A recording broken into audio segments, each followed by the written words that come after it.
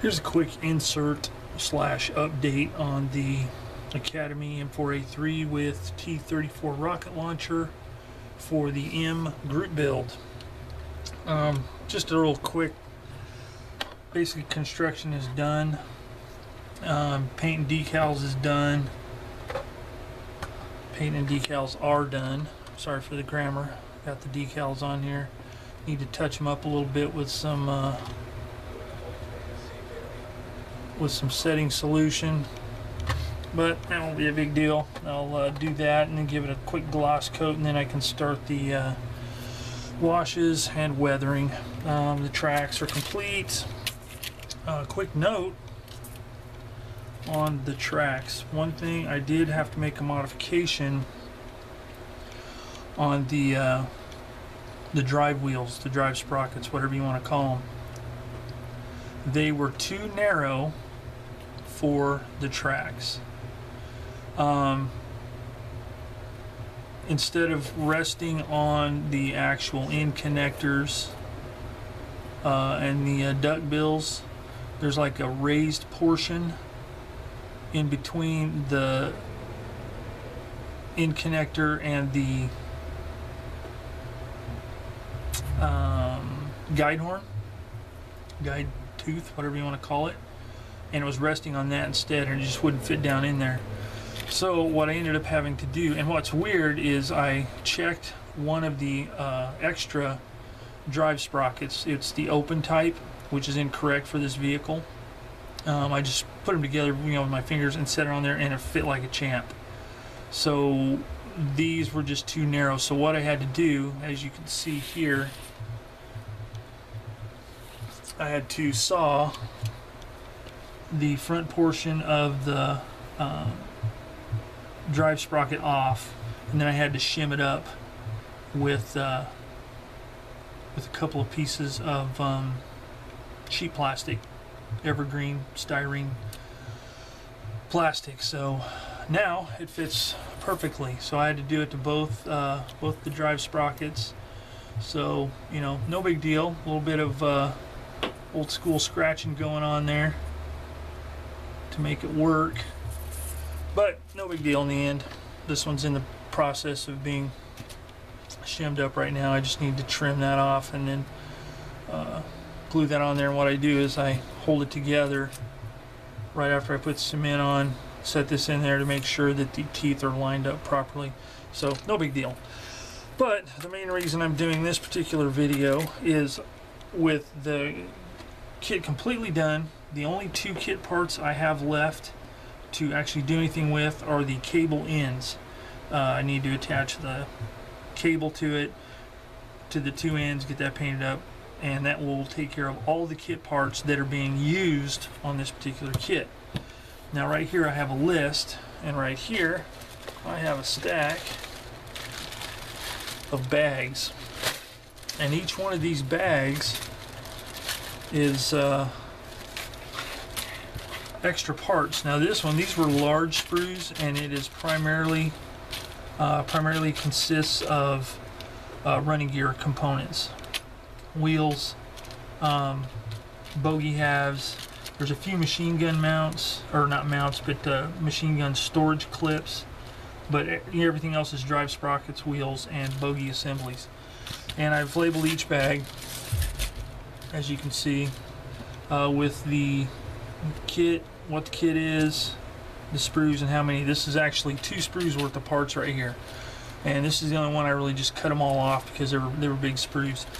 So a quick rundown. The A sprues, which is what's in this bag, all the running gear, there was 2 of those, and they were dated 1999. This is how much was left off of the 2 sprues.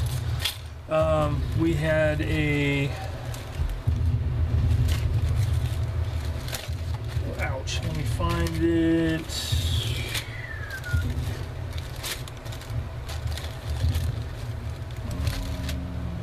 We had a, where is it?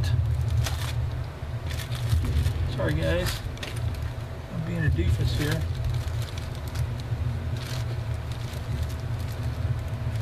The G sprue, sorry. The G sprue, which is this one right here, Hopefully there's not too much glare. Yeah, you're good. This is mainly weapons parts. There's a number of different barrels, some with handles, some without.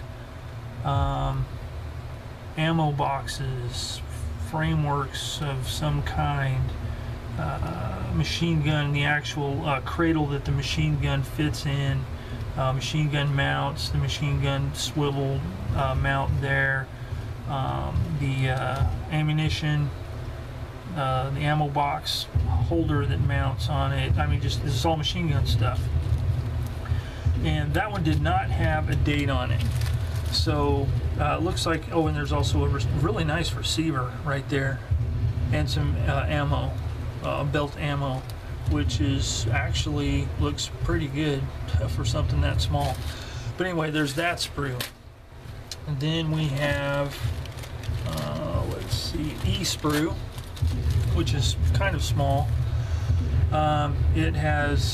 It mainly consists of periscopes, another machine gun, like a holder clip, like would be on the back of the turret to clip it in place or barrel in place, whatever, for extra parts. There's an extra cupola and hatch, a couple of periscope swivels.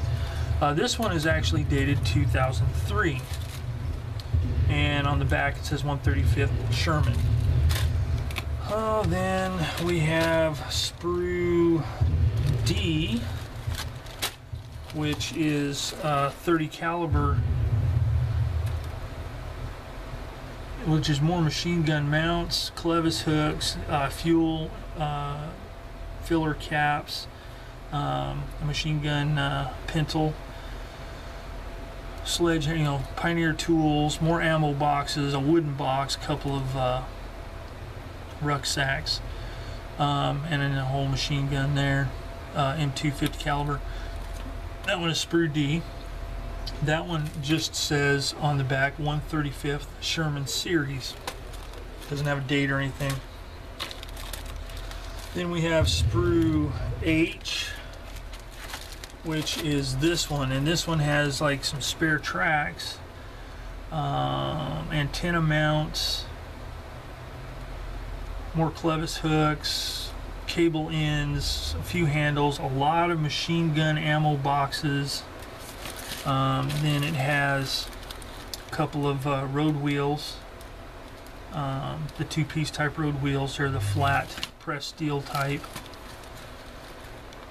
Some canteens, fuel can holders, fuel can handles, and then a bunch of assorted nuts and bolts, and looks like casting numbers.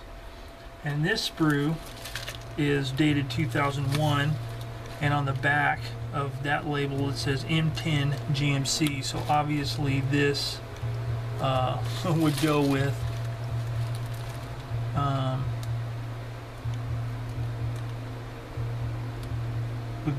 the M10 tank destroyer, and the only piece I used off of this sprue was an antenna mount.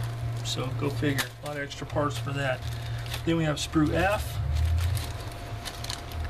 which is, there's the rear shelf, storage shelf that goes on the rear of the tank, periscope guards, cupola hatch, two front hatches, the open type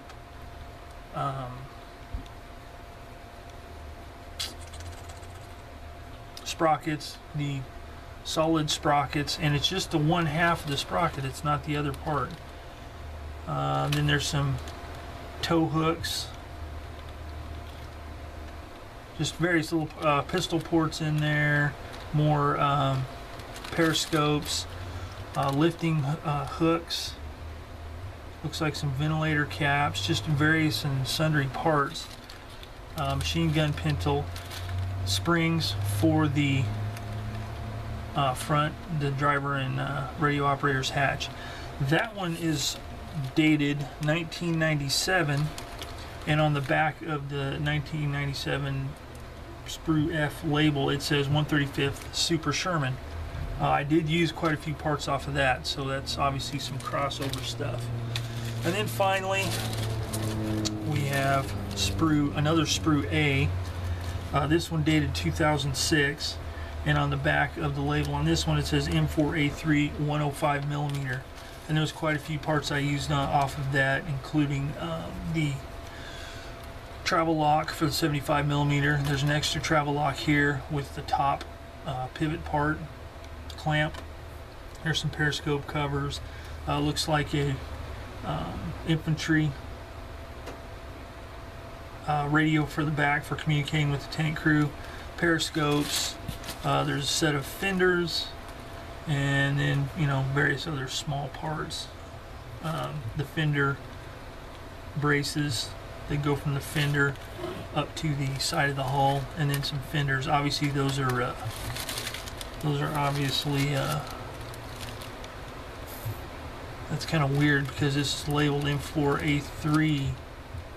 I guess it could be the M4A3 with the HVSS system in it, but that's it. So that is kind of a, I look at it as kind of a nice bonus in this kit, is all these extra parts, because I plan on doing a lot of Sherman based vehicles, and I've got a lot of extra parts here. If I were to get something that had some wonky suspension on it, I've got a full tank's worth of suspension with the open type wheels, so it's kind of nice. So anyway, that's just a little interlude from my usual updates on the construction stuff. Next update I'll be posting will be starting with the weathering, painting the tracks, and that kind of thing. So as always, thanks for watching Plastic Models by a Regular Dude. Comments, questions below, and I will see you next time.